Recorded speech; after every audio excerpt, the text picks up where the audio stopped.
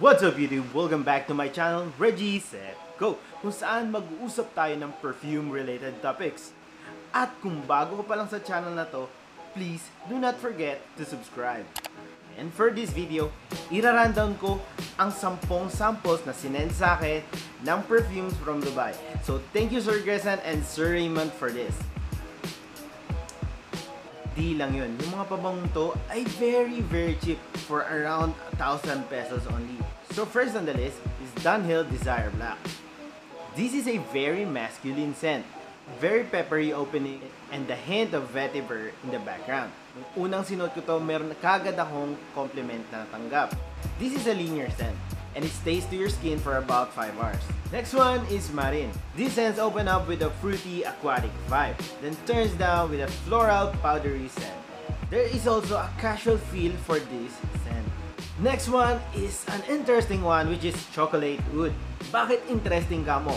Para sa akin, kaamoy niya yung pure malt with a hint of oud. The only downside for me to this is hindi niya ka-beast mode C pure malt. But for the scent itself, I like this a lot. Next one is Majestic Oud. The oud here is very creamy. For me, this one suits well on a nighttime and a formal occasion. Next one is Ajmal Sento. Kung gagawin mong pabango yung double mint, malamang ito yun.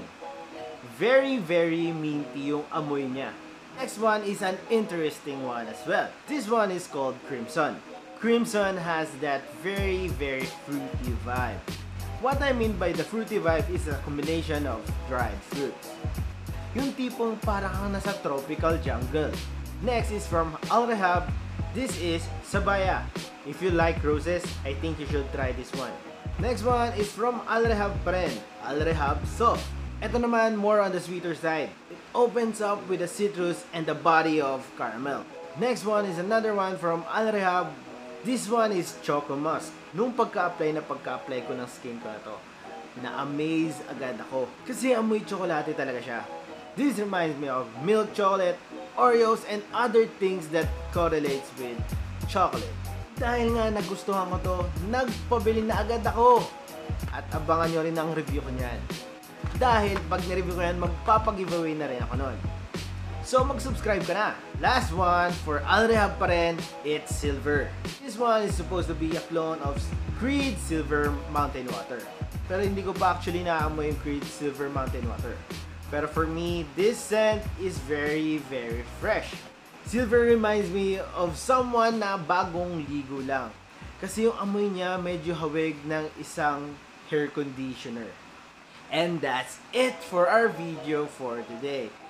Like mo tong video na to kung nagustuhan mo. I-comment down below mo kung ano dun sa mga pabango na yun ang gusto mong bigyan ko ng full review. At mag-subscribe ka na din at i-hit yung notification bell button dahil meron pa akong mga giveaways soon. That's it! Thank you and see you on my next reviews.